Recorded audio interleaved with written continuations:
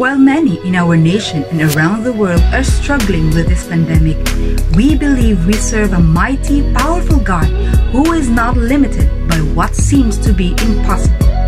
Although this may not be the format for how we typically worship, it is a gift to have technology that allows us to worship together even if we're not physically in the same place.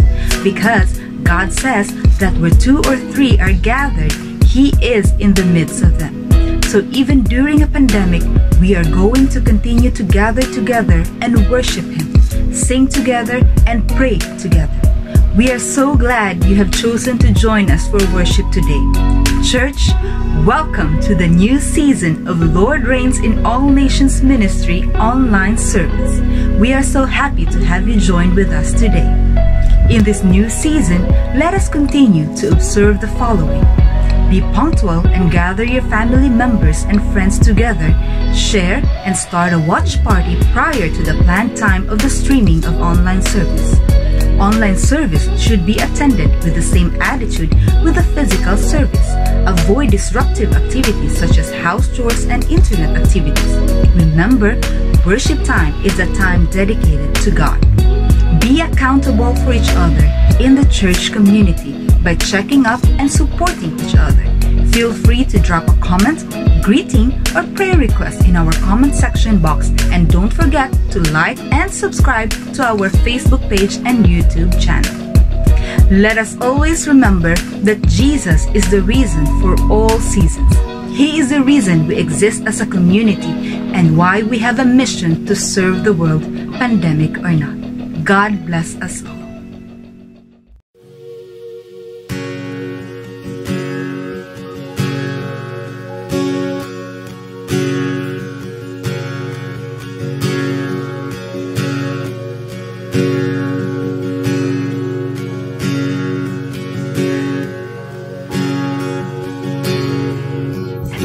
Pagsubok ay dumaraan, ikaw ang punong aking sandigan. Ikaw ang masisilungan.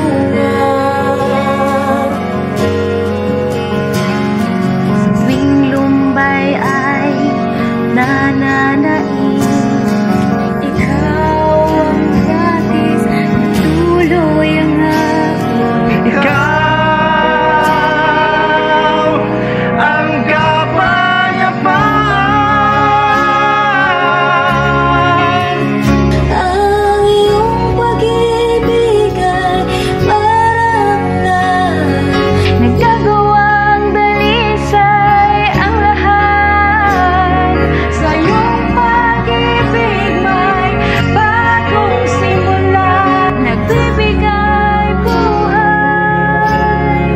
bagong simula, bagong simula.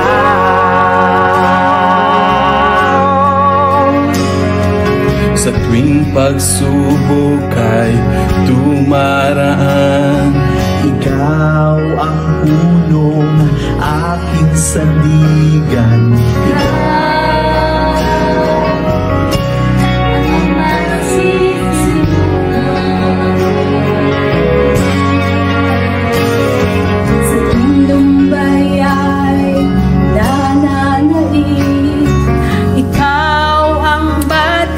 Patuloy ang agos, ikaw ang kapayapaan.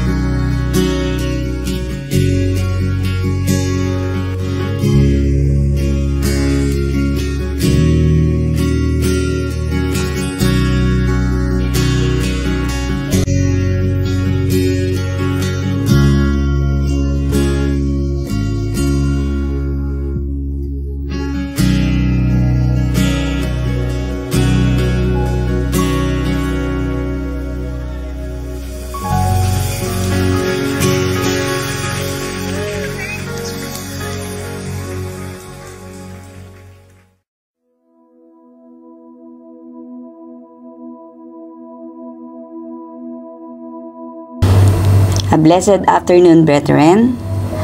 As we start our gathering for today, let's begin with praise and thanksgiving to our living God.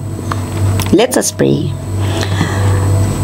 Father, we want to say thank you for the life of each and everyone. Thank you for the hope, faith, and love that you kept in our hearts. Thank you for the privilege to worship you in spirit and in truth. Holy Spirit, be with us in the whole journey of our fellowship today. Father, let your will be done in each and every one.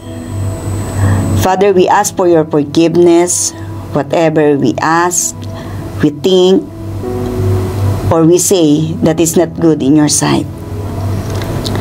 We thank you all for everything that you have given us for the whole week, the guidance, the courage, and the privilege to worship you. Father, we lift also in prayer all our brethren that is part in our gathering today, especially your servant that you are using to speak in your behalf. Father, cover him behind your back and let your will be done on him as he uttered all the best things that you have given from the book of life, from the word of yours. Father, thank you for his life that is using as a vessel to be part of this fellowship. Father, thank you for everything for today. We bring you back all the highest praise and adoration. In your mighty name we pray. Amen, amen, and amen.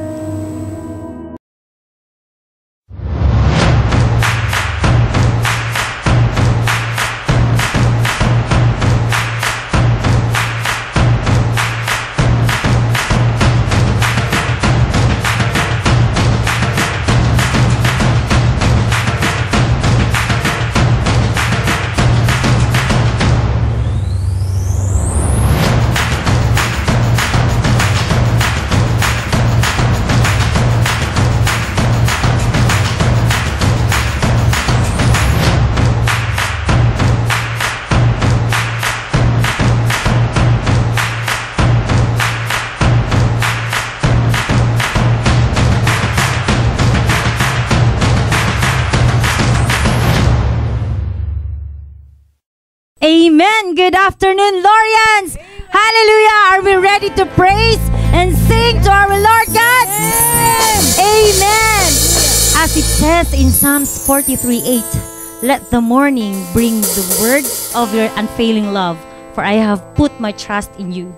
Show me the way I should go, for you to entrust my life. Amen. So are you ready to entrust your life to our Lord God?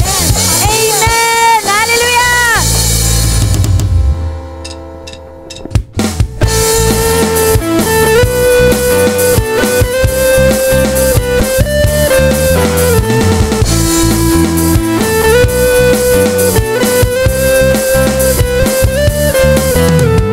I have found myself in you, the purpose of my life.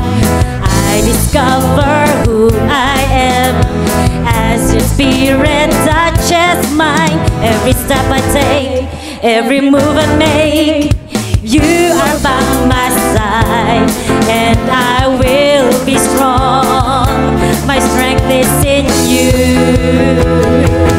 I will go where you want me to go. I will do what you want me to do. Yes, I will go where you want me to go. I will be who you want me to be. Anything for you. When you ask me, I will go. You show the way before me. In your word I found the truth. You lead me on this journey. Every step I take, every move I make, you are by my side, and I will be strong.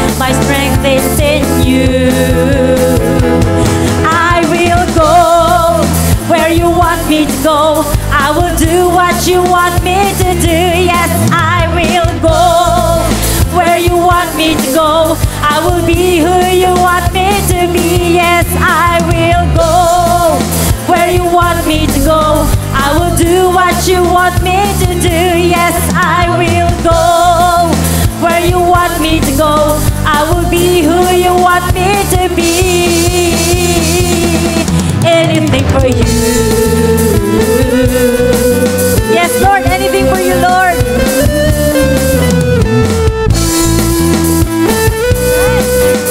Amen. Those who trust in you. Who trust in you, ever praising you, will find our strength renewed. I'm gonna make it happen. Those who trust in you, ever praising you, will find their strength renewed. I'm gonna make it happen. I will go where you want me to go. I will do what you want me to do. Yes, I will go where you want me to go. I will be who you want me to be. Yes, I will go where you want me to go. I will do what you want me to do. Yes, I will go where you want me to go. I will be who you want me to be. Yes, I will go where you want me to go. I will do what you want me to do. Yes, I will go where you want me to go. I will be who you want me to be. Anything for you. Yes, Lord. Thank you so much, Lord, oh God. Anything for you, Lord. Hallelujah. Woo!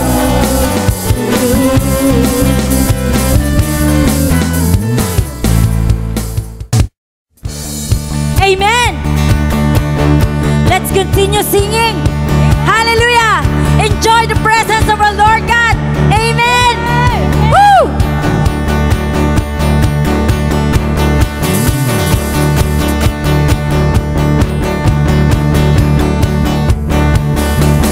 We will sing, sing, sing, and make music with the heavens. We will sing, sing, sing. Grateful that you hear us when we shout your name. Lift high the name of Jesus.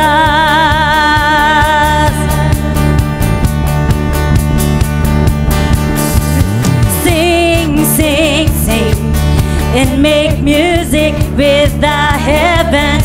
We will sing, sing, sing. Grateful that you hear us when we shout your praise. Lift high the name of Jesus. What's not to love you?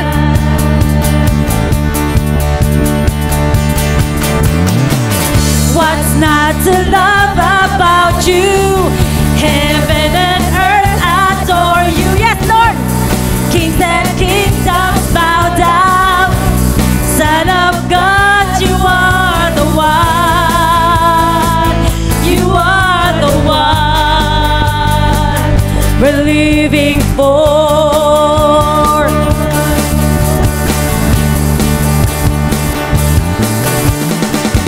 You are the love that frees us. You are the light that leads us. Yes, Lord, like a fire burning. Son of God, you are the one. You are the one we're living for. We're living for. Hallelujah. We will sing, sing, sing. Yes, Lord, and make music with the heavens. We will sing, sing, sing. Grateful that you hear us when we shout your praise. Lift high, we will sing of Jesus.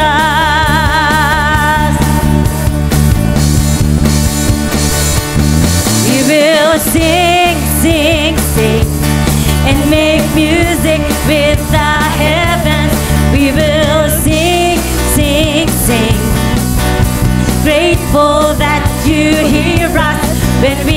shout your praise. Lift high the name of Jesus. Lord, what's not to love you?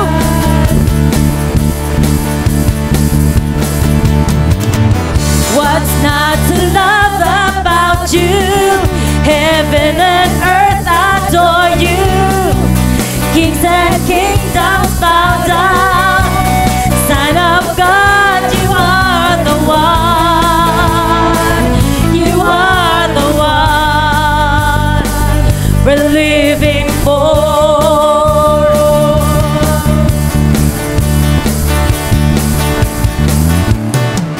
You are the love that frees us. You are the light that leads us. Like a fire burning, Son of God, you are the one. You are the one we're living for. We will sing.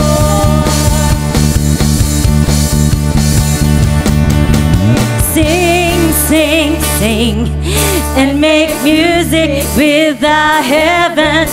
We will sing, sing, sing. Woo! Grateful that you hear us when we shout your praise. Lift high the name of Jesus. We will sing.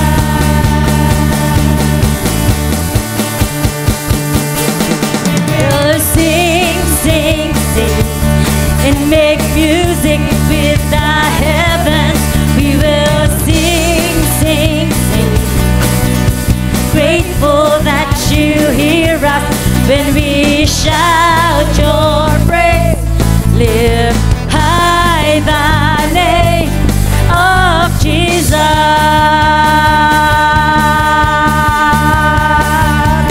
Woo! Hallelujah, Lord! Hallelujah! Praises to your name, our Lord God. Hallelujah, hallelujah.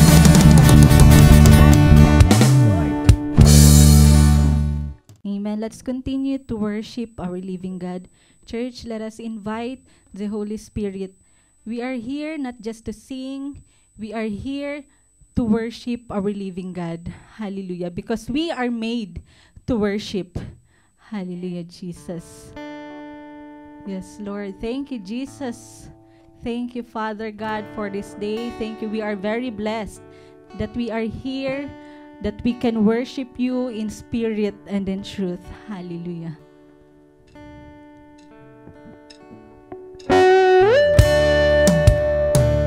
Come on, church. Let us invite the Holy Spirit.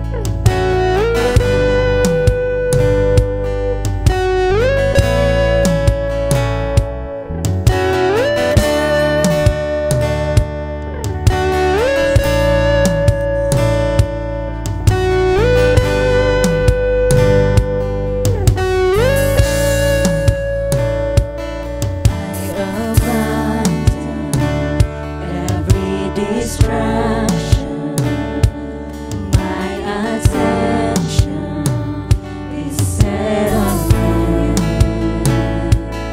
My devotion, Jesus, my portion. My affection is set on you. I was made to worship. I was made for your embrace. Yes, Lord. I was made to worship. I was made to bless your name.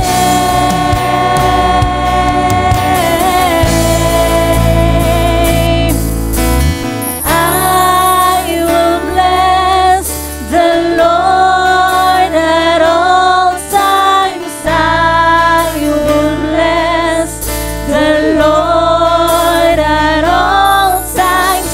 I was made to worship. I was made to bless your name.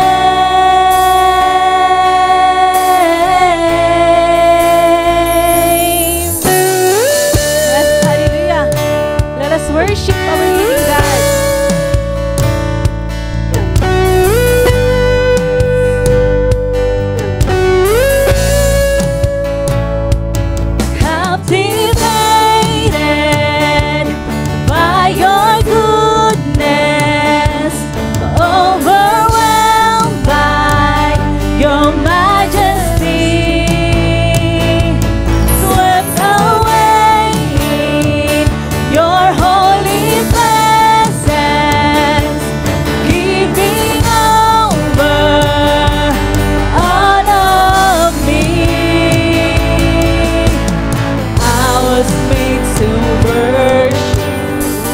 was made for your embrace. Yes, Lord, we are made for you. Hallelujah. I was made to worship. I was made to bless your name.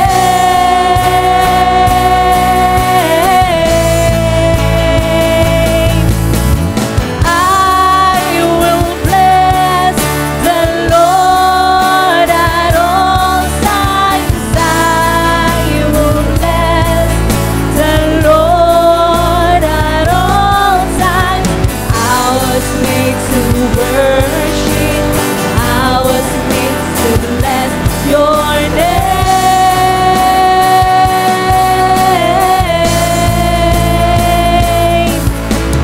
I will shout your praise forever.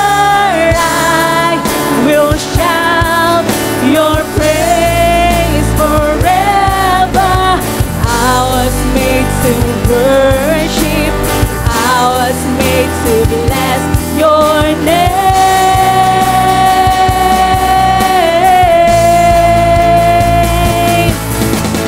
I will bless the Lord at all times. I will bless the Lord at all times. I was made to worship. I was made to bless your name.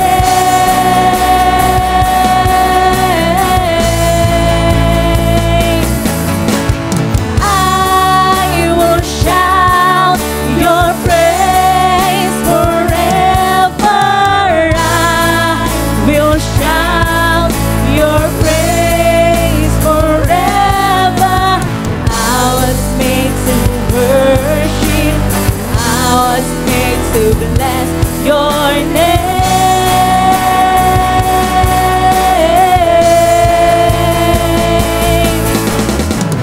My heart and flesh cry out for you to fill me up. You satisfy me. Fill me with power and truth. Fill me with love from you. You satisfy me. My heart and flesh cry out for you to fill me up. You satisfy me. Fill me with power and truth. Fill me with love from you. You satisfy. I will bless the Lord at all times. I will bless the Lord at all times. I was made to worship. I was made to bless your name.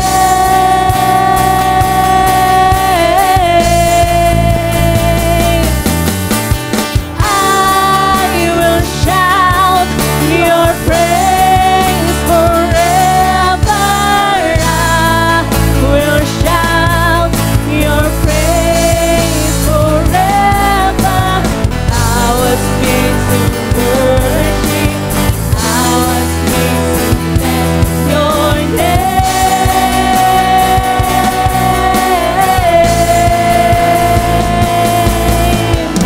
Yes, hallelujah, Jesus. We worship you, Lord. Let us worship our living God. Church, worship Him. Worship Jesus. He deserves all our praises and worship. Hallelujah.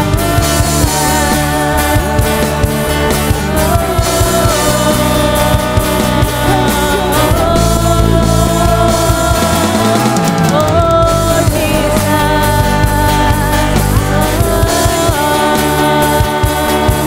Come on, church.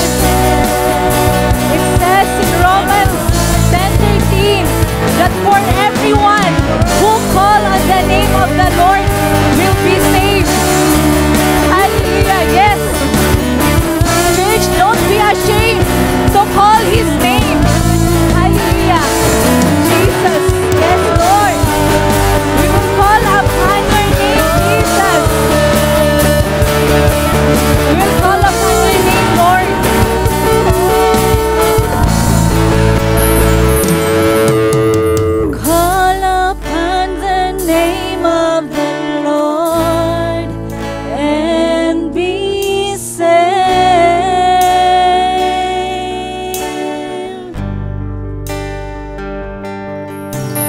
Call upon the name of the Lord and be saved.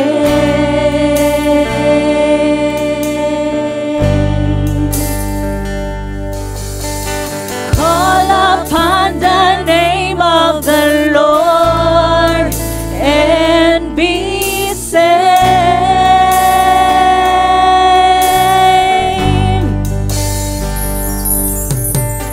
Call upon the name of the Lord and be saved.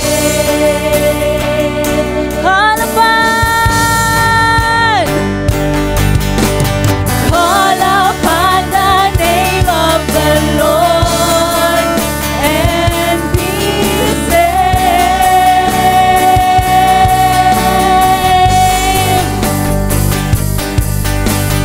Call upon the name of the Lord and be saved.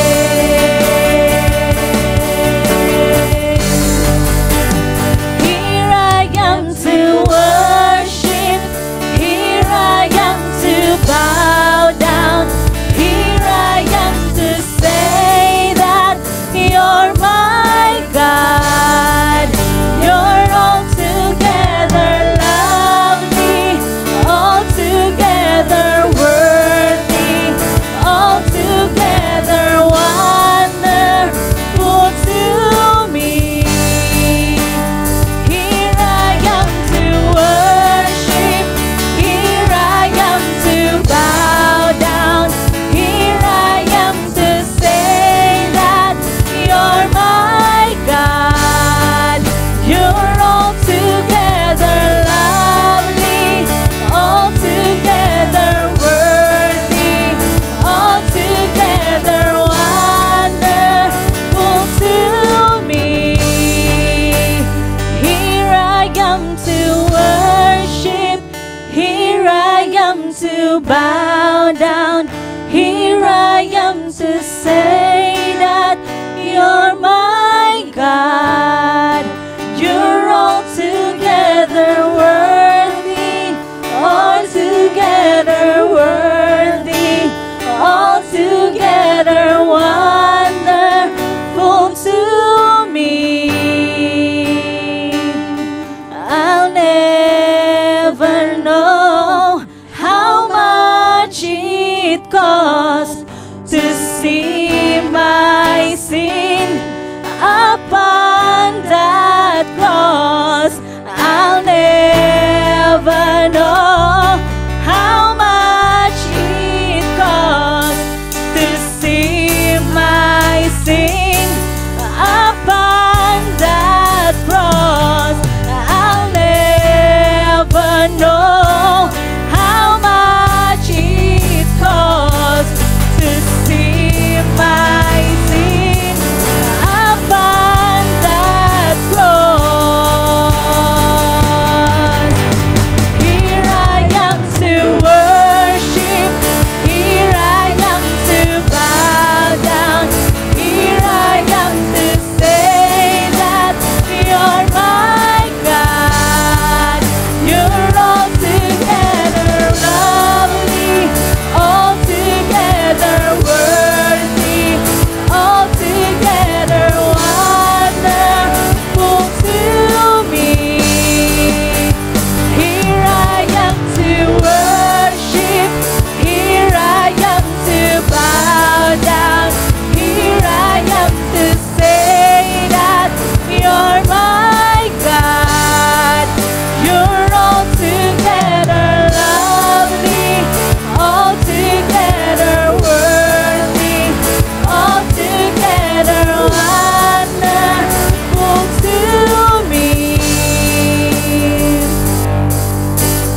Call upon the name of the Lord and be saved. Come on, church, declare it, declare it. Church, declare it that when you call His name, you will be saved. Hallelujah. Yes, Jesus. Call His name, church, call His name. Declare it that we are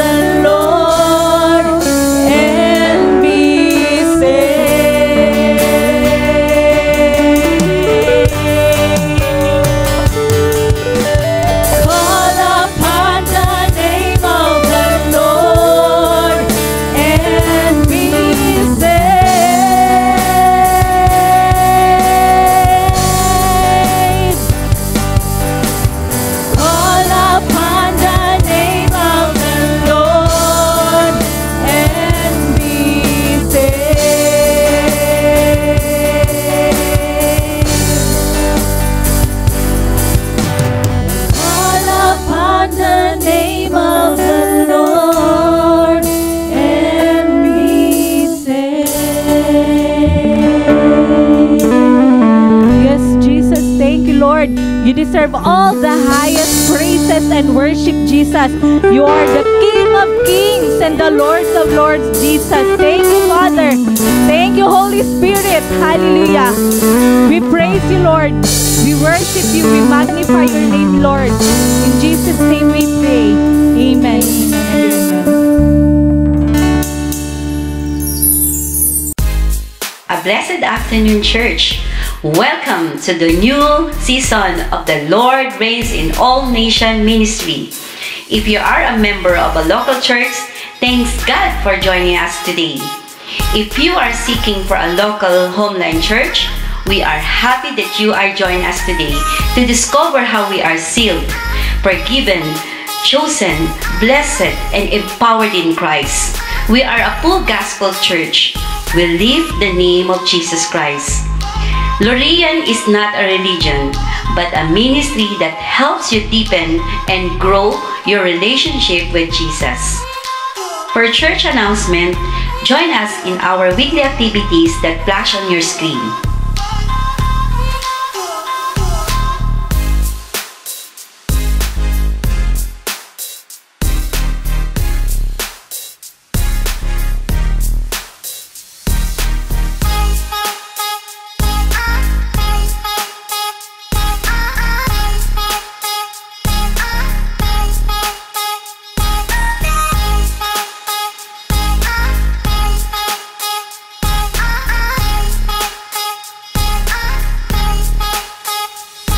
For special announcement, on next Friday, we will be having our Lord's table, and I would like to encourage everyone to prepare a piece of bread and a cup of juice as we remembered our Lord Jesus Christ's sacrifice, who saved us from our spiritual death and delivered us from our spiritual bondage. Mark your calendar and save the date. This week is a great time to reach out to your friends, neighbors, and co-workers, and invite them to join in our online fellowship with you over the next 4 weeks. Now is the time to be brave, to ask, to invite, to extend an invitation and see what God does. It is a blessing and a privilege to serve our living God. For more updates, follow us on our YouTube channel and a Facebook page. Like and share and tag your family, friends, and colleagues. Remember, spread the good news as our Great Commission. Be blessed and stay blessed. Thank you very much and enjoy this fellowship.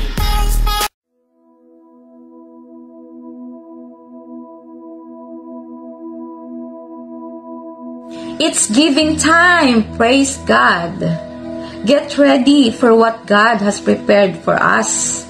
About to witness, about to experience God's tremendous breakthrough in our lives. And as we continue to our tithes and offerings, let me share and read to you Luke chapter 6 verse 38.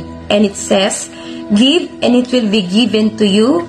Good measure, pressed down, shaken together, running over, will be poured into your lap. For with the measure you use, it will be measured to you." Brothers and sisters, believe that you are not just being blessed, but you are called to be blessed. Amen? And within you, you will feel, you will experience that you will receive not just the blessing, not just an ordinary blessings from God, but an extraordinary blessing from God because you are called to be blessed. You see, what attracts the blessings of God is through our tithes and offerings, through our giving. He will not just bless us, but He will protect the source of our income.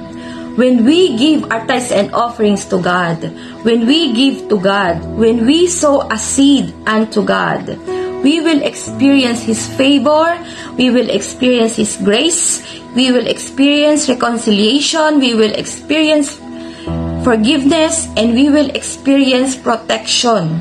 So I encourage you, brothers and sisters, to cheerfully give our tithes and offerings to our God. Amen.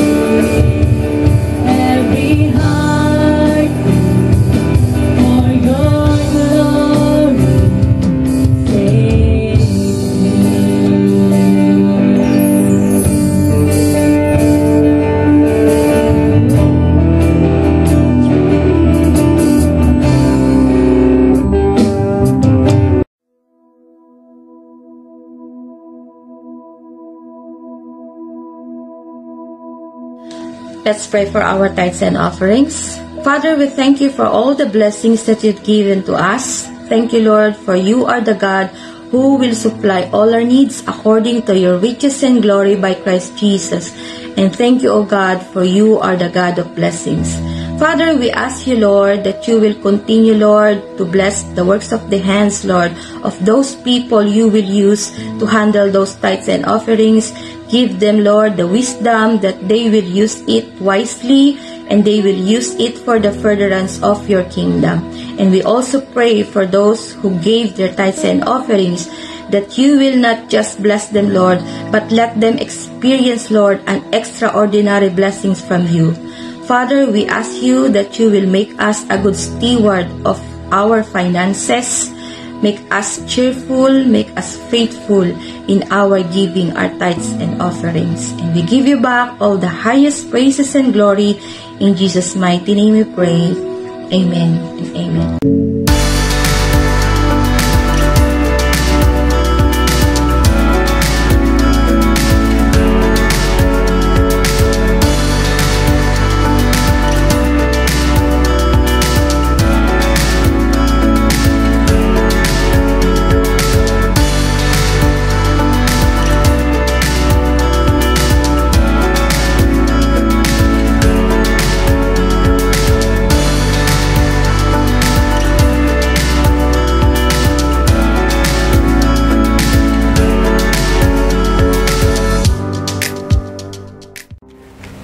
Good afternoon, church and brothers and sisters in Christ. I'm so blessed today for God gave me another opportunity for choosing me to serve Him in this way, for being a channel of blessing of His Word to you, brothers and sisters in Christ.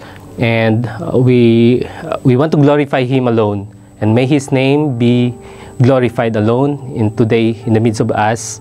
And as we continue to welcome Him, let's honor Him and ask His presence through our prayer. Let us pray. Thank you, Lord, for gathering us today in this afternoon, O Lord. Thank you, Holy God, Holy Mighty One.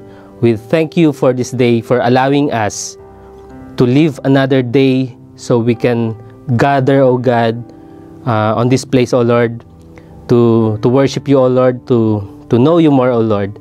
We are also thanking you, O God, for our brothers, O God, who are not here, but in tune, O God, via online service, O Lord. We are thanking you, O God, for this channel, O God. So even though we are limited, O God, to gather together, O Lord, because of the limitations of pandemic, O Lord, but you have a way, O Lord.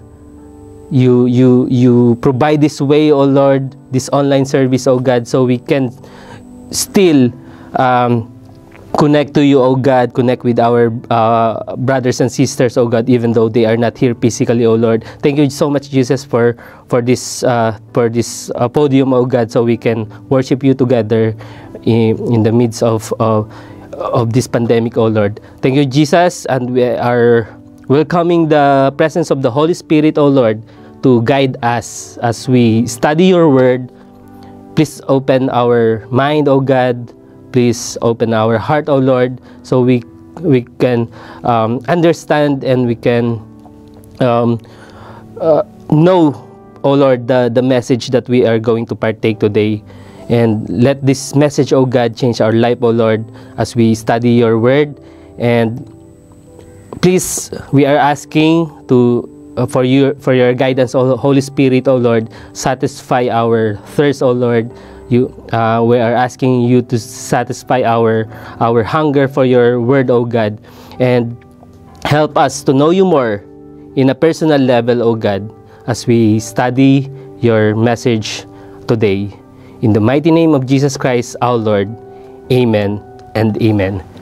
So once again, thank you, brethren, for giving me opportunities to deliver the message for you today, O Lord. So as we continue our topic today, we are going to study about spiritual gift. So, but before we go on to our topic, let's review. We're going to review our lessons. Maybe most of you have simple gardening lessons during your elementary years or in your high school years, or yeah, maybe even in Philippines, also in Uganda, in Cameroon, maybe you have these lessons also during your elementary years. So I want to review about the simple hand tools and the purpose of each tools, because this will have a relation to our topic for today. So let's go back to our lessons during those years. So if you remember, we have like few simple gardening hand tools that we need to use for gardening. One of those tools is the rake, the hand rake. The hand rake, if you know what's the hand rake, you can see in this picture. This is used to turn the soil and remove the weeds and debris, or to smoothen the soil. This is usually used by us during those years to loosen the soil, to make it like more porous, to absorb more water and nutrients for the plants. And another tool is the hand pruner. The hand pruner, it's used to cut the twigs which are not necessary, and also to make the plant to grow more like broader. So this hand pruner is very useful in gardening. Next is the hori-hori, but in the Philippines we call this a bolo. It's like a knife, a big knife, or yeah, used to cut twigs also. And this is like a multi-purpose tool. This is mainly used for cutting. So it's called hori-hori. Used also to slice and chop weeds, dig out roots, plant seeds during the harvest. It is being used to cut like fruits, and also some root crops also, again. And also the weeder. The weeder from itself, it is being used to help us to remove the unnecessary weeds in our garden. So it's like, it look like a screwdriver, but it's a weeder. So it will dig deeper into the weeds, so you can remove the weeds. I remember, if during my young years, if you will not remove the roots of the weeds, it will continue to grow quickly. So you have to dig it deeper. So once you remove the weed, it will remove also the roots of it. So this weeder is used to do those tasks. Then also the scissor. Scissor is also useful for many things. Used like if you need to cut something for snipping, or cut some rope, this is very useful in simple gardening. And others is a bow rake. A bow rake also is used to gather like fallen leaves, or like dry leaves or weeds. This is used to gather them, and if you going to burn those dried leaves. But nowadays it's not allowed to burn anyway. They just allowed to decompose it. So you need to use the bow rake. You call that bow rake. So it also used to gather the soil. If you're making a garden bed, you need to use this tool to gather the loosened soil. The next one is the round-headed shovel. So it's very important also. It is used to dig soil, or to get some soil, or to pick up some soil to transfer it to another place. It's very useful, and this is very common all around the world. So it's called the round-headed shovel. The other one is the digging fork. It is used to loosening and turning soil and other things, for lifting other things like weeds, dried weeds, or to loosen the soil. It helps a lot. It's like a dining fork, but this is bigger, and it looked like dining fork, but it's bigger, and it's called digging fork. So it's very useful also in simple gardening. So the next one is water hose. But during our elementary years, we don't use this because we don't have like a faucet during those times. We just get water from the creek or from the deep well. So we usually use the bucket or the water bucket for watering the plants. So but nowadays, because it's more common that in our society there's already a water line, so using water hose for gardening is very useful because you can water easily the garden. So the next one is the transplant spade. Transplanting, yeah, this is from the name itself, usually used for transplanting the seedlings, because it's very delicate. The seedlings is very delicate. Once you transplanted it and you damage the root, it will not grow and it will die down. So it's very useful to use the transplant spade. Usually you dig deeper to get the seedling that you are going to transplant, and you will use this tool to transfer it to a better place in your garden. So the next one is the water wand. So it serves also as like the bucket, the water bucket for the watering of the plants. So you call this a water wand. And also the digging bar. The digging bar is almost the same as the round-headed shovel, but for the digging bar, you can dig deeper into the soil to uproot the weeds and to remove the unnecessary plants. It will help to unnecessary shrubs. It really helps for the gardener, this kind of tool. So the next one is the hattock, used for chopping like branches, twigs, or bigger branches, bigger plants, or shrubs, or even maybe trunk of unnecessary small trees. So you can use this one. And also as we discussed also already, the pruner is very useful for planting. So these are the tools, and there's a lot more kind of tools, so we don't have to tackle each and every tools on this. But generally, these are the basic tools we've been using in gardening. Each tool has its own purpose, and each has its own uses. The reason why I want to review those kind of tools, which we studied long time before, so that it will be refreshed in our mind, the importance of each tools and the separation of the uses, because it was designed for a specific purpose. If you use a certain tool for the wrong purpose, you will not get the outcome, the proper outcome.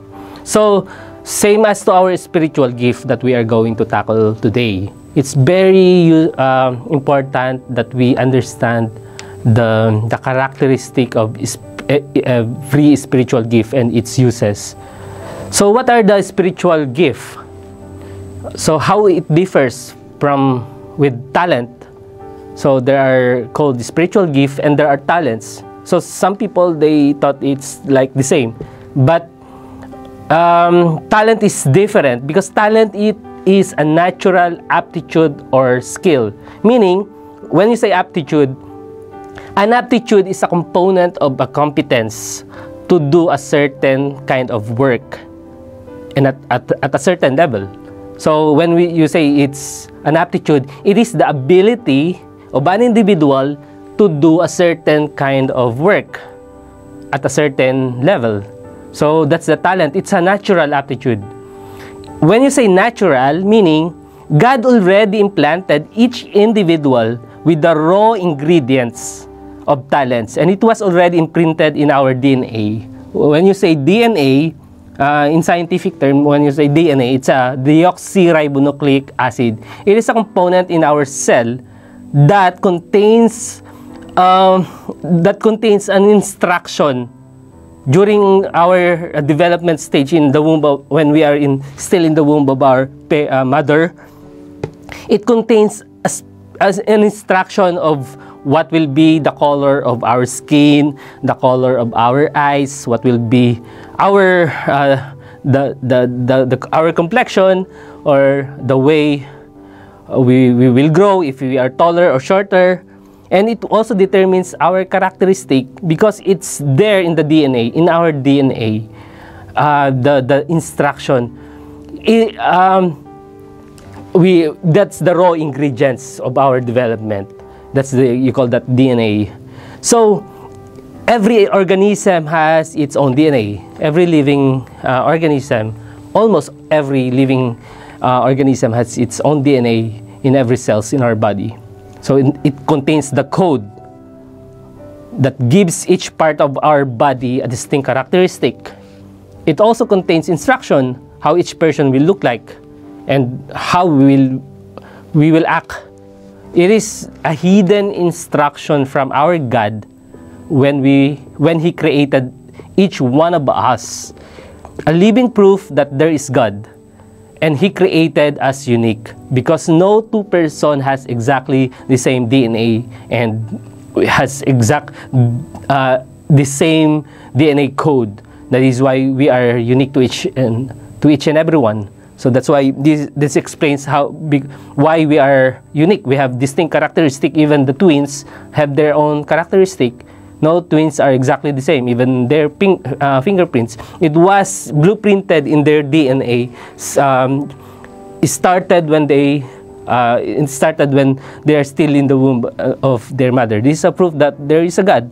Because without this instruction, if the DNA is ruptured or without a proper code, you will not be developed like this. Like your hands will be different. So it's a proof that there is a living God who instructed everything, who designed our life, how we will look like, our characters, and that and also those inside the DNA is the instruction of how our talents be. So each and every one of us, each and every person has their own talents. So God already implanted those talents to each and every one, even when we are still in the womb of our mother. So it is not determined, the talent is not determined whether you will become a Christian or not. It's implanted in our DNA already. So everyone who is born, there's a hidden instruction in their body what will be their talent.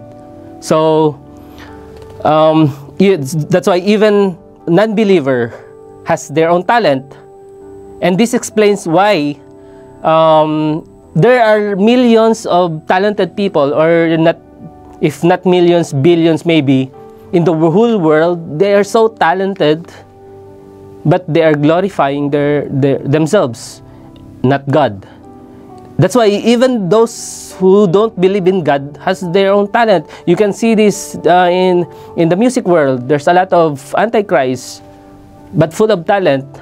But it's a God-given talent, but sadly it's controlled by their free will, whether to use it for the glory of God or for the glory of themselves. So talent, it's a natural. That's how good our God is. He has given each one of us a deposit, or in business term, a starting capital, so we can do our work in this natural world. If you remember the parable of the talent, each one has given a talent. On that term, the talent means the measurement of potentials to work in the vineyard. So in that parable, the talent means the measurement of the potential for each and every one God has given or entrusted to each one. So, and their master is expecting them a yield when he comes back. And each person was rewarded according and in proportion to the talent that the master had entrusted to them. So each one of them, each one of us has given a capacity to glorify God with our talents, the talents that we have.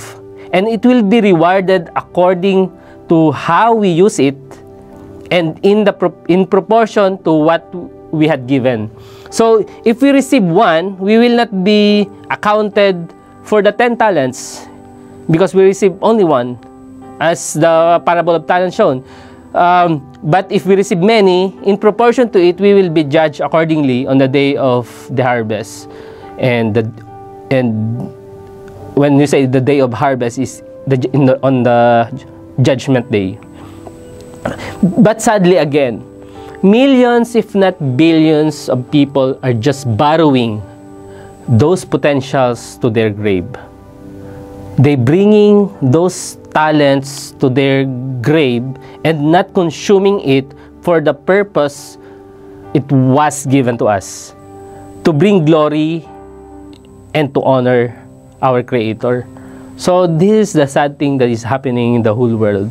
There are millions or billions of people are dying, borrowing with them, bringing with them their potentials to glorify God, but they use it not to the purpose for what it was given. So that is why the richest place on earth is the graveyard. The richest place on earth is the cemetery. Those are the richest place on earth. Why? Because millions of potentials was buried on that place. Wasted potentials to glorify, supposed to be to glorify God.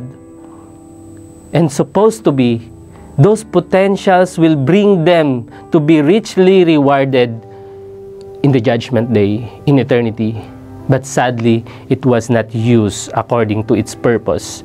So let us not be one of them. And always remember, all God has entrusted to us, that our God has entrusted to us the ability, and it will be counted on the day of judgment. So let us find the real purpose of our life, or of why we are created to temporarily live on this earth. What is the purpose? Why we temporarily situated on this earth? What is the purpose of our life here on earth? The limited life on earth. And if you will see the Bible, you will see the summation of our purpose is to glorify and serve Him. So, what's the difference of this in the speech of the talent in the spiritual gift? So, let's open our Bible in 1 Corinthians 12, 1-11. And it says here, "Now, concerning spiritual gift, brothers and sisters, I do not want you to be unaware. You know that when you were pagans, you were led astray to the mute idols. However, you were led. Therefore, I make known to you that no one speaking by the Spirit of God says Jesus is accursed, and no one can say Jesus is Lord except by the Holy Spirit." Verse 4, "Now there are varieties of gifts, but the same Spirit. And there are varieties of ministries, and the same Lord. There are varieties of effects, but the same God who works all things in all persons. But to each one is given the manifestation of the whole of the Spirit for the common good." Verse 8, "For to one is given the word of wisdom through the Spirit, and to another the word of knowledge according to the same Spirit, to another faith by the same Spirit, and to another gift of healing by the one Spirit, and to another the effecting of miracles, and to another prophecy, and to another the distinguishing of spirits, to another various kinds of tongues, and to another the interpretation of tongues. But one and the same Spirit works all these things, distributing to each one individually just as He wills." So, spiritual gift is different from talents. Talents, as we discussed a while ago, is a natural abilities. But spiritual gifts are supernatural abilities. Talents are built into our DNA, while spiritual gifts are being received by our spirit from the Holy Spirit as He wills. And also, we can also desire. God allows us to desire, if we wanted to desire a specific kind of spiritual gift, we can desire and we can ask Him, but according to His permissive will. So talents are natural to all humans, whether you are believers or not. But spiritual gifts are given to those who are qualified and are ready and according to the Spirit's standards. Even to some who are already believers are not yet ready to receive the spiritual gift because they were just simply believe in Jesus Christ and were baptized in water but not yet baptized by the Holy Spirit. You can see this in the book of Acts 2:1-4, and it says here, the day of Pentecost. When the day of Pentecost had come, they were all together in one place. And suddenly, a noise like violent rushing wind came from heaven, and it filled the whole house where they were sitting. And tongues that looked like fire appeared to them, distributing themselves, and a tongue rested on each one of them. And they were all filled with the Holy Spirit, and began to speak with different tongues as the Spirit was giving them the ability to speak out. In Acts 8:4-7 also you can see, therefore, those who had been scattered went through places preaching the word. And so this is after the Pentecost. So those who received the empowerment of the Holy Spirit go through places and preaching the word. Philip went down to the city of Samaria and began proclaiming the Christ to them. The crowds were paying attention with one mind to what was being said by Philip, as they heard and saw the signs which he was performing. For in the case of many who had unclean spirits, they were coming out of them, shouting with a loud voice, and many who had been paralyzed or limp on crutches were healed. So they are performing signs, wonders, and miracles after the Pentecost. So there was much rejoicing in that city. Now, a man named Simon had previously been practicing magic in the city and astonishing the people of Samaria, claiming to be someone great. And all the people from small to great were paying attention to him, saying, "This man is the power of God, and that is called great." And they were paying attention to him because for a long time he had astounded them with his magic arts. But when they believed Philip, as he was preaching the good news about the kingdom of God and the name of Jesus Christ, both men and women were being baptized. Now even Simon himself believed. I will repeat, now even Simon himself believed, and after being baptized, he continued on with Philip. He became a follower. He believed, he was baptized, and he became a follower. And as he observed signs and great miracles taking place, he was repeatedly amazed.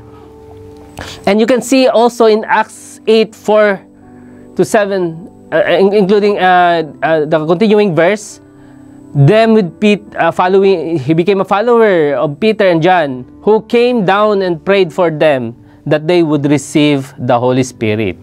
For he had not yet fallen upon any of them. They had simply baptized in the name of the Lord Jesus.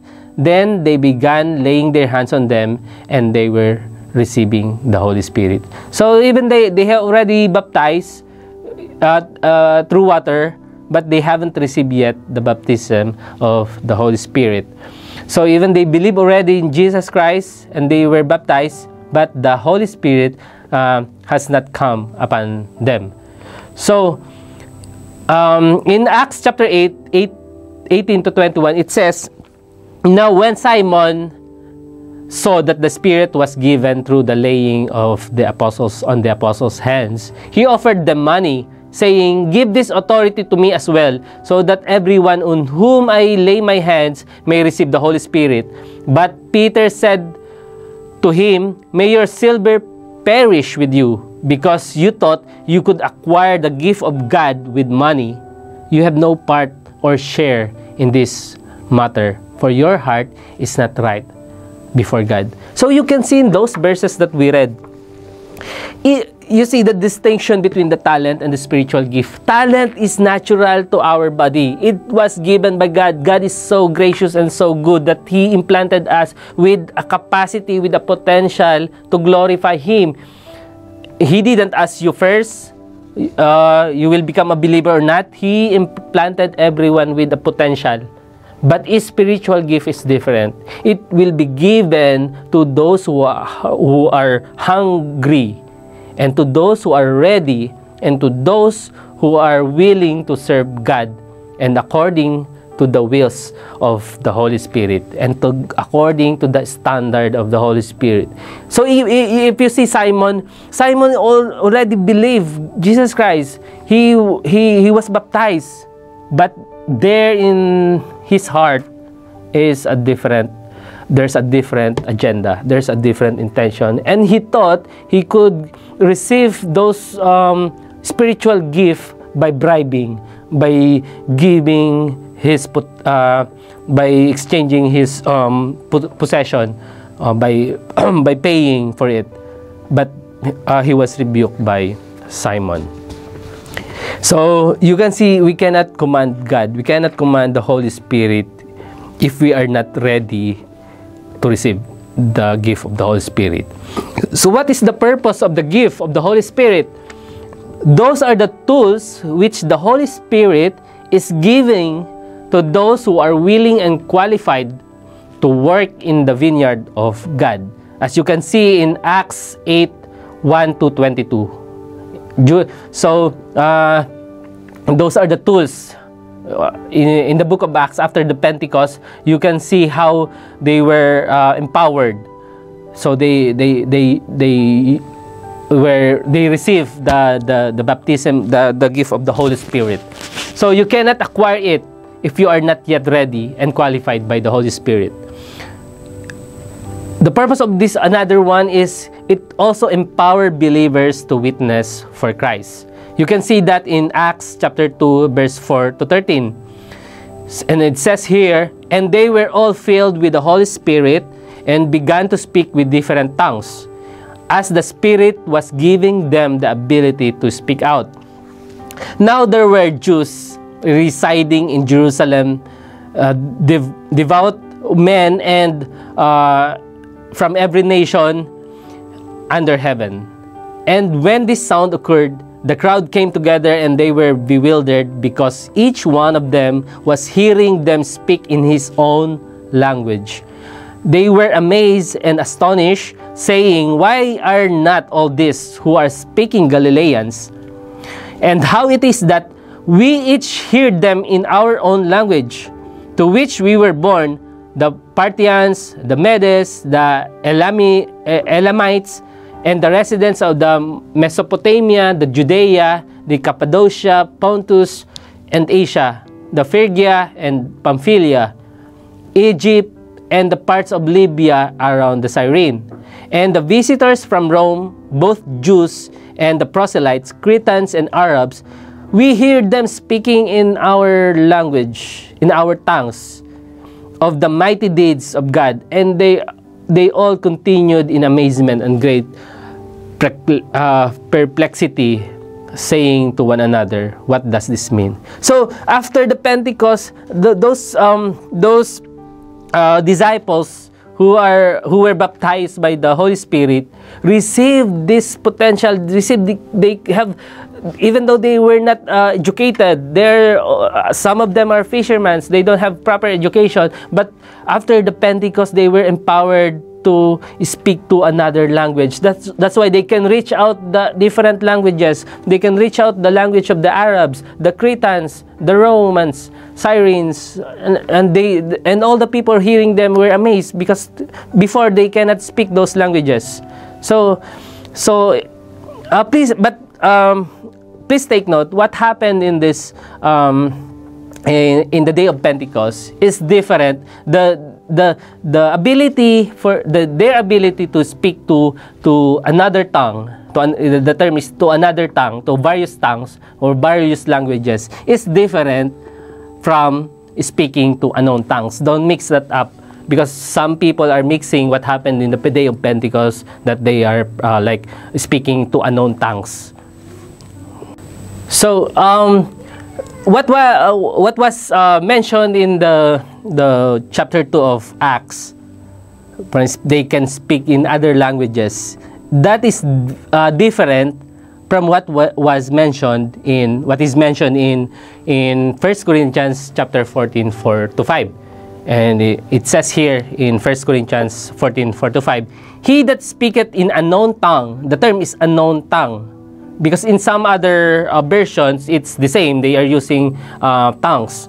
But in King James Version, you can see that he that speaketh in unknown tongue edified himself, but he that prophesied edified the church. I would that you all spake with tongues, but rather than you prophesied.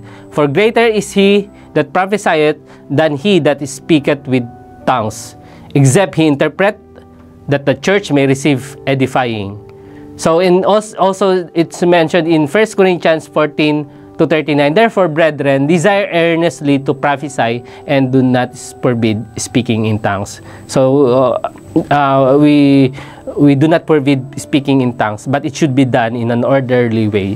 What speaking in tongues mentioned here is the speaking into unknown tongues. That unknown tongues the believers are uttering, which like you cannot understand, because it's supposed to be for it will be edify themselves, and it's between them and God.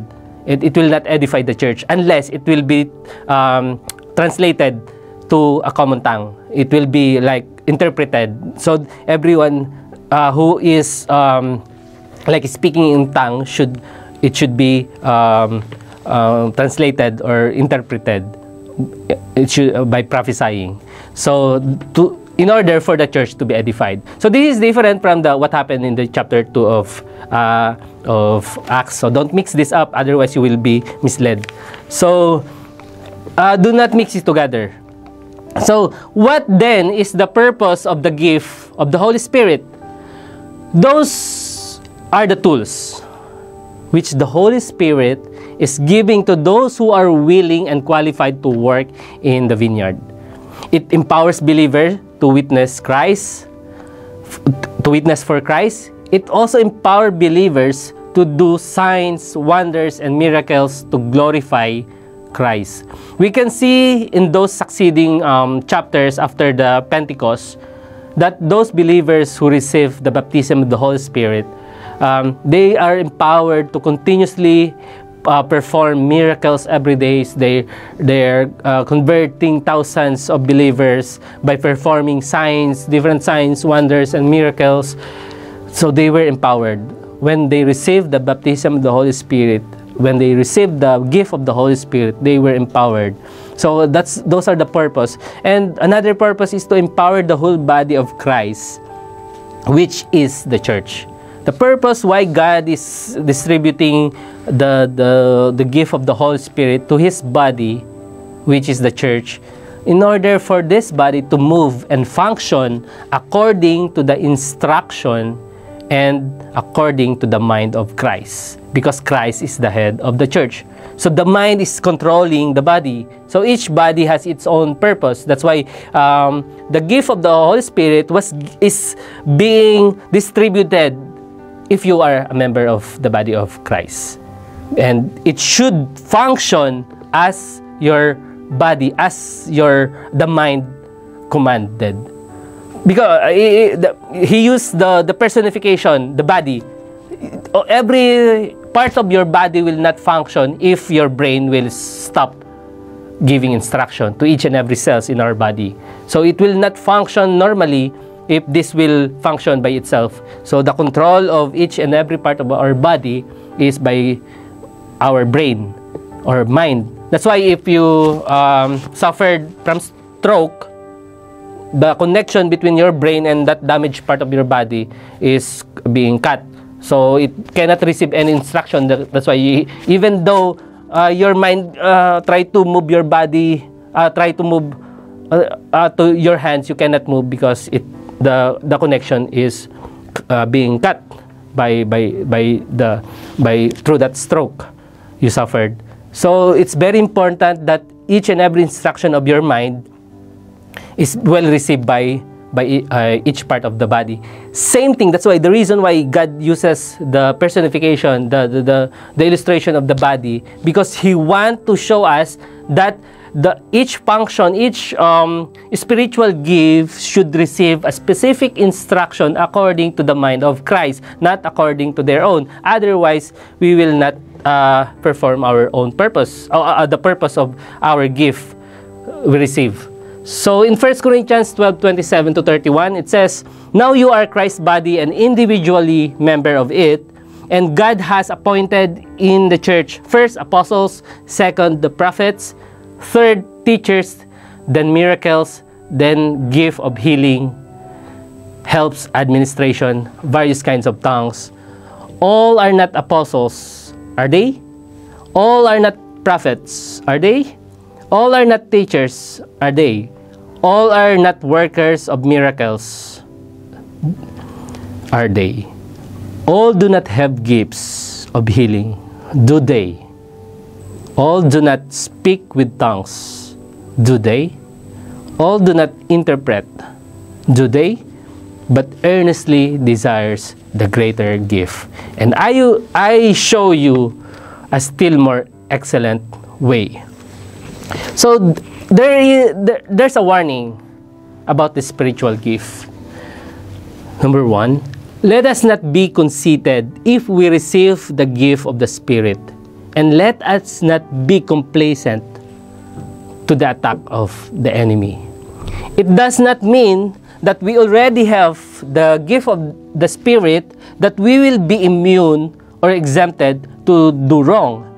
Satan and the devils does not surrender so quickly. They will not surrender their purpose easily. They are determined to find a way to twist the gift that you have, that the gift or the tools that God entrusted to you. They're planning to twist that ability, and instead of you becoming an asset to the church, you becoming a help to the church, you will become a liability, even though you still possess those tools, you still possess those gifts. They deceive people. Satan and the devils deceive people in order for them to be confused to how is the right use of the tools that they have, by trying to pollute our personal desires. Personal desires is the enemy of spiritual anointing. That's why many people are anointed, but when it is mixed with their personal desires, that's the thing that they become a wanderer. So remember that even though we have the spiritual gift, we still have our free will.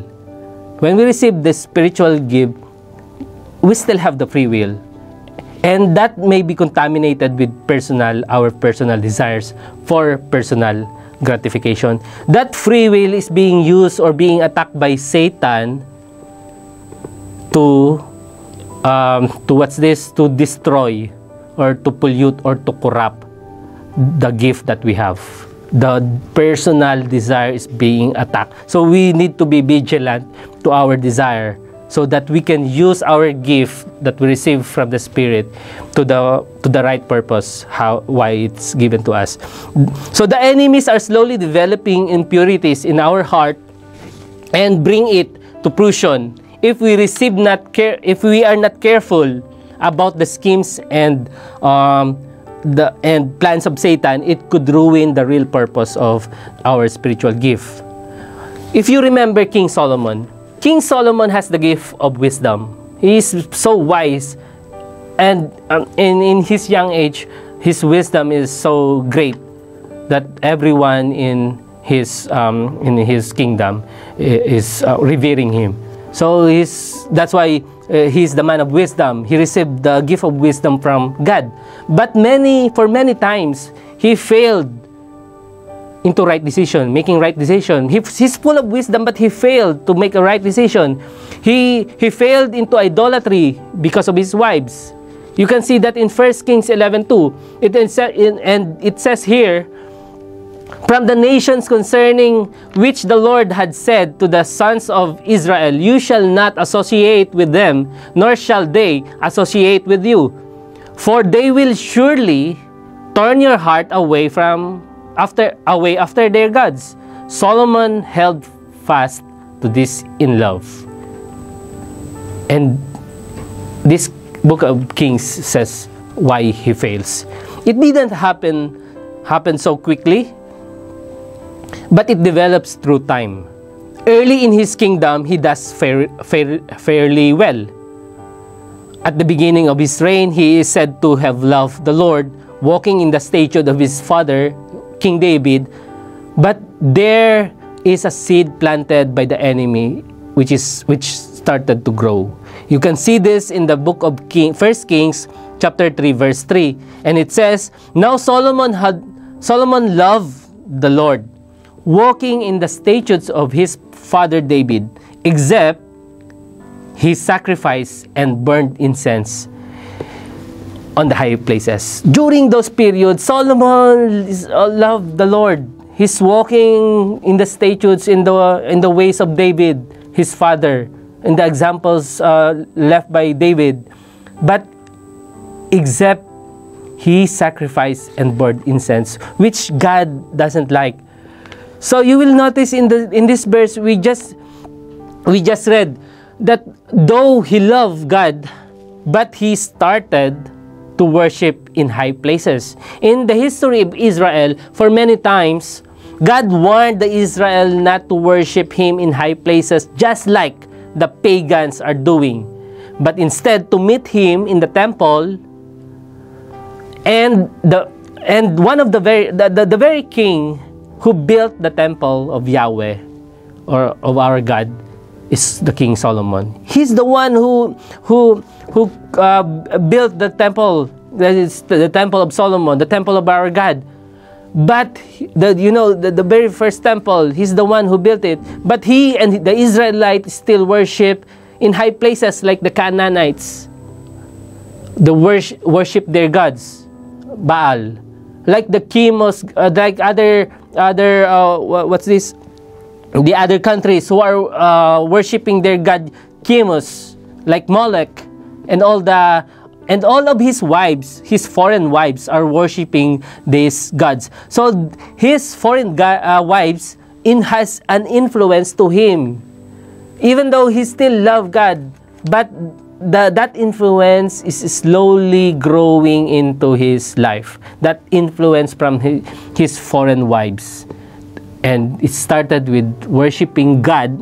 He worshiped God in high places. Supposedly he's worshiping God, but the way or the place is wrong according to the will of. It's not according to the will of God. So in our lives, in our practical lives, it also happened to us. We thought that we are still on track with God. We are still serving God, but we are not careful on the specific instruction of God. So this is what happened to Solomon, even though he has the gift of wisdom. So the worrying signs started when he marries the daughter of the Pharaoh. It started there. It didn't develop so quickly. It started little bit by little. Satan is very patient. He has still time to deceive many. That's why he's very patient for all their schemes to us. So we should be vigilant to his schemes. So in 1 Kings 3:1, it says, Then Solomon formed a marriage alliance with Pharaoh, king of Egypt, and took Pharaoh's daughter and brought her to the city of David until he had finished building his own house and the house of the Lord and the wall around Jerusalem. And in Deuteronomy 17:17, it says, He shall not multiply wives for himself, or else his heart will turn away, nor shall he greatly increase silver and gold for himself. So this is the commandment of God. The leader of Israel, the king of Israel, or who should be the leader, should not multiply wives for himself, or else his heart will turn away from his God, nor shall he greatly increase silver or gold. And you can see also in 1 Kings 4:26 said, Solomon had 40,000 stalls of horses for his chariots and 12,000 horsemen. This denotes Solomon have done in contradiction to what is said in Deuteronomy 17:16. And it says in Deuteronomy 17:16, Moreover, he shall not multiply horses for himself, nor shall he cause the people to return to Egypt to multiply horses, since the Lord has said to you, You shall never again return this way. These are not necessarily sinful, multiplying horses. It's not necessarily sinful, but Deuteronomy warns such a large accumulation of horses will attempt Israel's king to trust in their own might rather than trusting the power of God to save people. So if you see, it's like a whitewashing. You will not know. Even Solomon is full of wisdom, but he was attacked by enemy slowly into those kind of step-by-step method of whitewashing of the enemy. So we need to be careful in our life. And you will see later in his reign, in King Solomon's reign, we receive an extravagant wealth of Solomon's court. 1 King 10, chapter 10, verse 14 to 29 narrated this, that includes exotic items imported from Egypt. He caused his people to return to Egypt to acquire all those wealth, giving way to the entry point of Egypt's influence again to the Israelites and to his personal life. We are giving, in our practical life, we are giving an entry point to enemy to manipulate and pollute our desire. Slowly, like Solomon didn't notice it in the first place, but he becoming hooked to it. And the influence, he opened the gate, he opened the entry point of Egypt's influence again to the Israelites. Then you will see in the chapter 11 of 1 Kings, it was narrated in chapter 11 of 1 Kings, it was narrated the downfall of King Solomon. King Solomon, who had received the gift of wisdom. It's like contradicting. He has the wisdom, but he cannot decide rightful in the eyes of God. Why? Because he allowed an entry point on his life for Satan to slowly implanting impurities on his desire, and it affects the gift that he has. So this is the way of Satan. He's using our desire, personal desires, to pollute it, to put impurities, and it will affect our anointing. The way we use our gift will be affected by our free will or by our own choice, based on our personal desire, not based on the Lord's instruction anymore. So be careful. Let us be careful. Not only you, but all of us. We need to be vigilant in our spiritual life. As we conclude our topic today, my brothers and sisters, let us go back to our elementary and high school lessons and review about the gardening tools. The reason why I shared these lessons that we had before during our elementary years is because this kind of illustration is showing us that we are the workers on His vineyard. We as believers, as Christians, as servants of our Lord, we are considered as the workers in his vineyard. And our master, who is the owner of the vineyard, he entrusted us to manage and work to his vineyard until his return for the harvest. And each one of us has given, those who are qualified, each one of them, or us, has given each tools to be used for his glory. If you are given a rake, for example, if we are using like this personification, I mean this illustration, if you are given a rake, the rake that we discussed a while ago, and you will use it to prune the shrub, what do you think will be the result? Or if you are interested to use a shovel and you use it to prune the necessary twigs, maybe you can do it for some time, but it will require you so much time and so tedious because it's not designed for that specific purpose. So you need more time to do it. Or if you're gonna use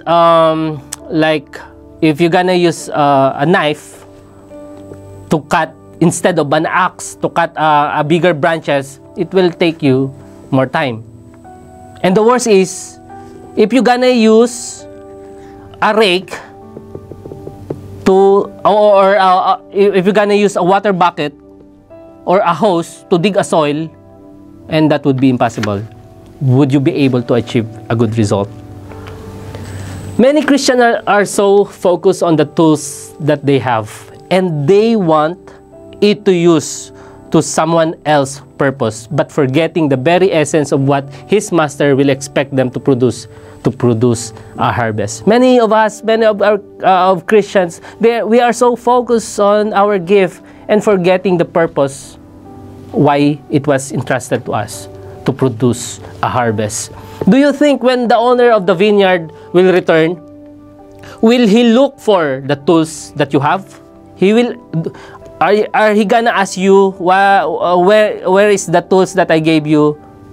Did you polish it? Did you maintain it? Or will he expect a good result of the harvest that we are entrusted to work for? In the book of 1 Corinthians chapter 11 and 12, it talks about how blessed is the church of the Corinth, because their members are full of different kind of gifts, and they're full of spiritual gift and well distributed to their members.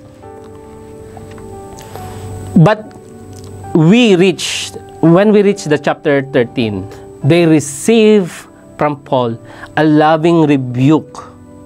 They receive a loving rebuke from Apostle Paul. They are full of gifts, but they lack and forgotten the most important thing that they need to possess. It's the love and the fruits of love.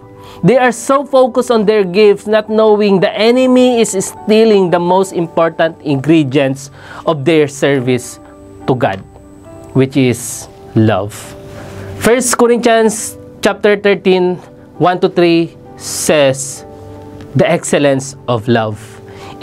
If I speak with the tongues of men and of angels, but do not have love, I have become a noisy gong or a clanging cymbals. If I have the gift of prophecy and know all the mysteries and all knowledge, and if I have all faith so as to remove mountains, they are so powerful, they can remove mountains from its place, but do not have love, I am nothing. And if I give all my possessions to feed the poor, and if I surrender my body to be burned, but do not have love, it profits me nothing. I remember Pastor John's preaching. He mentioned the verse in the Bible that when we are in heaven, we will. The people are telling the Lord, we have prophesied, we prophesied, we do signs, wonders, and miracles, we heal the crippled people, we perform all the miracles, but when they receive the answer of the Lord, they receive, "I do not know you. Away from me, those who are evildoers." We can do when we receive gifts, we can do those things because it's built into that gift. It was designed like the talent. God gave them the potential. But if they use it for their own glory, God will not remove that potential. They can still perform like bands. They will be famous, but they are not hitting. They are not achieving for the real purpose why God gave that to them, to glorify God. Same as in our spiritual gift. We can do the function of its tools, but are we really glorifying God? Are we really hitting the heart of God? Are we really moving the heart of God by doing those the functions of God? Because if we put our desire on it, that's the liabilities starting. So the excellence of love, let us not be conceited and boastful of whatever gift that we have or what that we are about to receive, but rather use it for its right purpose. It is only a tool to help us and empower us to contribute to the work on the vineyard of our Lord. The things that will count when the Lord of the harvest return are the harvests we should be working for. To God alone be the glory. So, this is a two-part sermon. This is a two-part preaching because the revelation is so long that I cannot compress it into one preaching alone. So, the first part we will conclude into this, and on the second part, which I will deliver on my next preaching, it's still, we will tackle about the spiritual gift, but we will tackle the characteristic, the assets of each gift, each specific gift, and the liabilities that it may become if Satan will be successful in our life to tweak the purpose of it. So we need to see what are the characteristics of each gift so we can know at which stage we are in. If we are still doing it according to its purpose, or we are turning it into liabilities. If already Satan is, if already Satan turned it, whitewash it into his purpose, Satan has its own purpose. He will use our gift for his own purpose. That's why we need to be careful. So we will tackle that on my next preaching, the assets and the liabilities of each gift. So we will become vigilant of our status in the vineyard of God. Glory be to God for the wonderful message of our Lord. Not only for you, but also for all of us, so that we will know Him more in a personal way.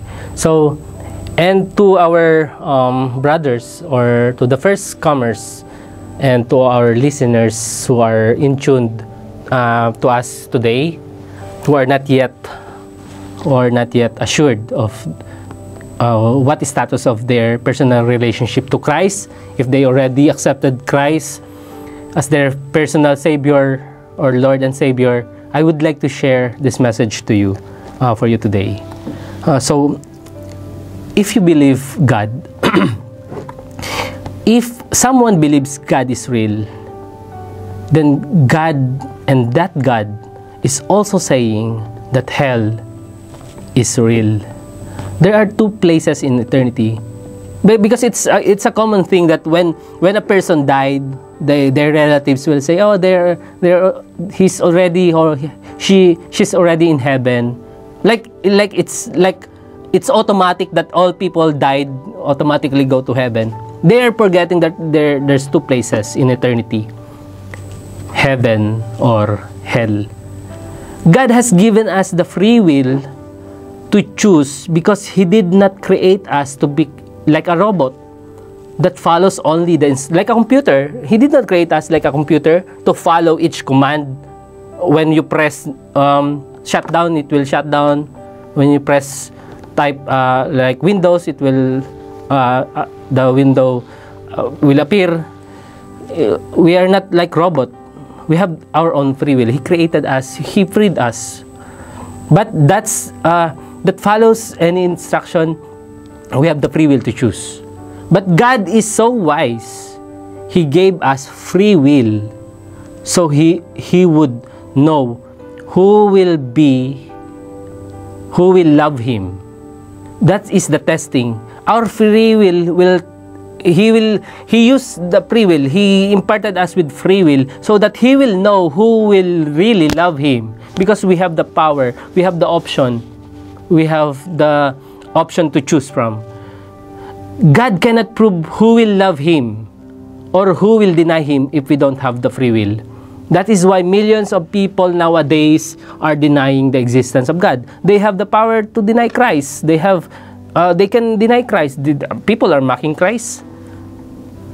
They have the option not to believe in Christ or not even not to believe in the existence of God. That's why many people are nowadays going to far-flung places, like they want to go to Mars to prove something life there so that they disqualifies the creation of God on earth, because they want to prove that all life will be created from nothing to something due to the collision of like atomic substances. They disqualify the existence of God. They can do that because they have the free will. You can be one of them. You have the power to do that, but you also have the power to choose life. I cannot get the proof from my pocket to convince you that or to show you the evidence that God will exist. And God doesn't want to do that also. Otherwise, He will appear on the midst of us to just prove that He's existing. I cannot do that. I don't have the physical evidence on my pocket to show you that eternal life is real. To show in your face, in your behalf, that eternal life is real. All we have now is our faith. I cannot convince you with that. I want to lay down two options in a practical sense for you to choose from. The first option is, I can believe that there is no God, and that there is no heaven and hell, and that there is no eternal life when we die. I can believe that. I have the option to do that. I have the free will to do that. If I will choose this option, I am free to do whatever satisfies me. I will be free from bondages of doing a right thing, no fear to do wrong, or no one will force me to do right. I could live my life to the fullest. YOLO, you'll only live once. I have that option. But the second option is, I could decide to believe the existence of God, and He died for us to save us from the fire of hell, even though I do not see Him. If I believe God, I need to spend my life here on earth getting to know Him more, so I could love Him the way He wanted to be, on His way. It may sound limiting my life on earth to follow His will instead of mine, but it's worth it when we speak of eternity. What is life on earth compared to eternity if we will choose the wrong choice?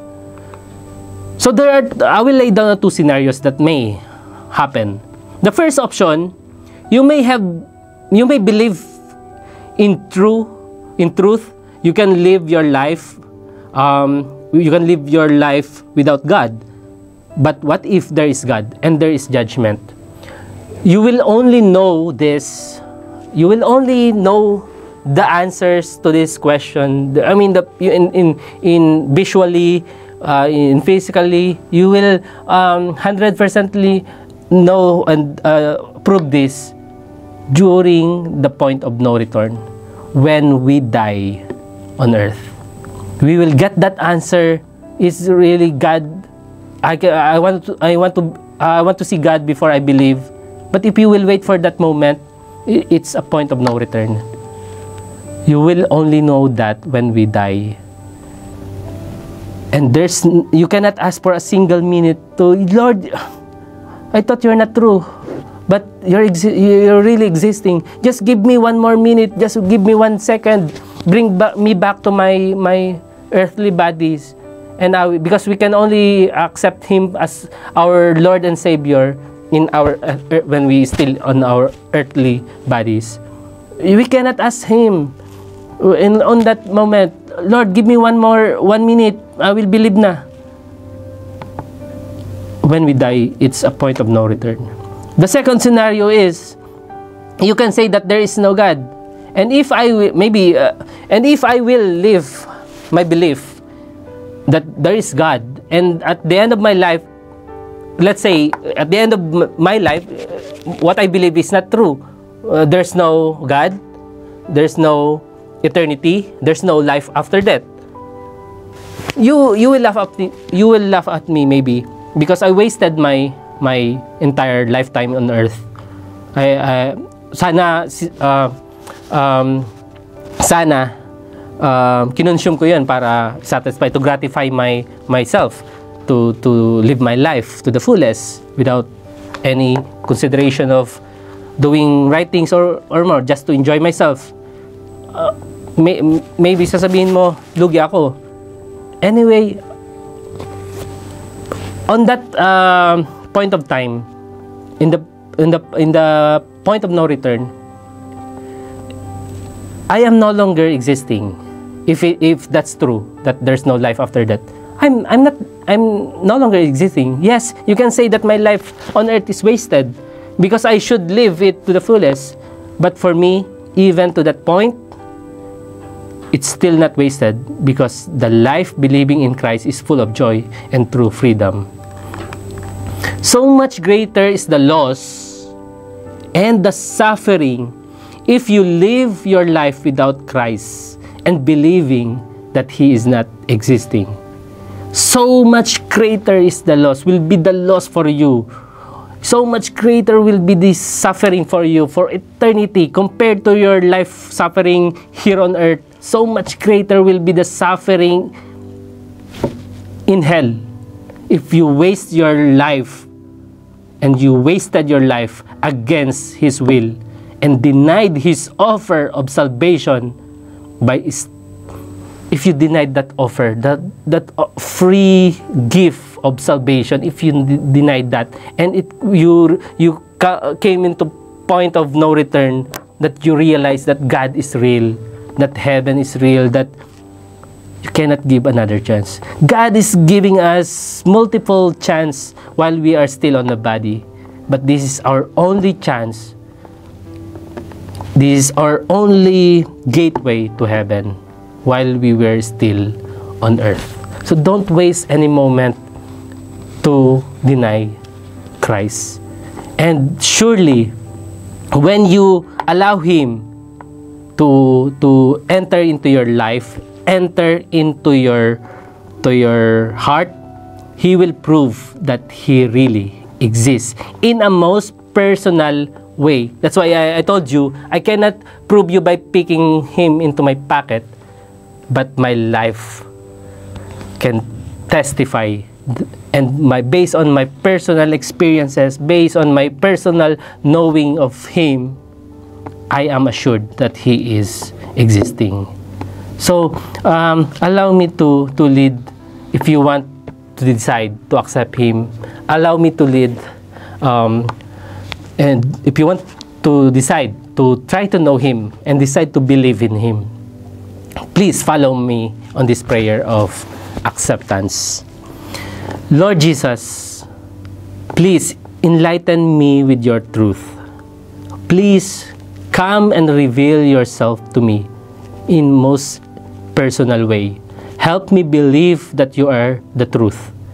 And today, as my first step of my intention to know you, I open my heart so you could come in. I ask you to come inside of me and help me encounter you personally. I want to accept you as my Lord and Savior. And beginning today, may your Spirit guide me through the days of my life. In the name of Jesus Christ, our Lord, and I pray, please help me to know you more. In the name of Jesus Christ, amen and amen. Let's pray for the closing prayer. Father God, thank you, Lord, for this day, O God, that you guided us, O Lord, as we study your word, O Lord. Please, O God, let this word become a rhema in our hearts, O God. Not just the words that we hear, but reveal unto us the personal message of the personal revelation, O Lord, the personal meaning, O God, on the specific needs of our life, O Lord. You talk to us in a personal way, O Lord, and we ask your help to guide us as we want to know you more, deeper and deeper each day. We want to glorify you, we honor you. In the name of Jesus Christ, our Lord, amen and amen. Glory be to God alone.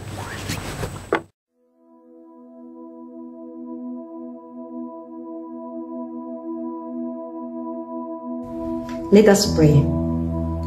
Lord God Almighty, thank you for the time we have spent in this place.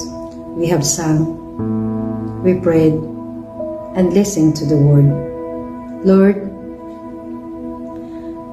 we don't take this service for granted because we know that believers in some parts of the world are being persecuted right now.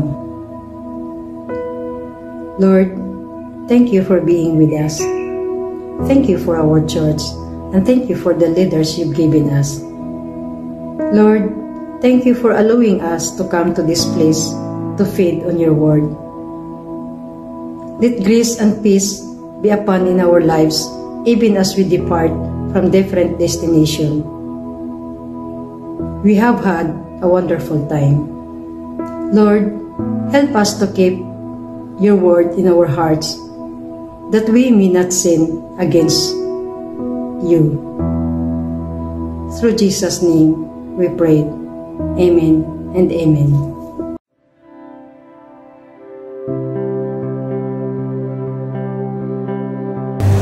So please raise your hands for the benediction. May the Lord bless you and protect you. May the Lord smile on you and be gracious to you. May the Lord show you his favor and give you his peace. God bless you and your family. God bless the works of your hands. God bless your companies and businesses. You may go forth and bring the good news to many and make disciples in all nations. In Jesus Christ's name, amen. Shalom. Sing, sing, and make music with the heavens. We will sing, sing, sing. Grateful that you hear us when we shout.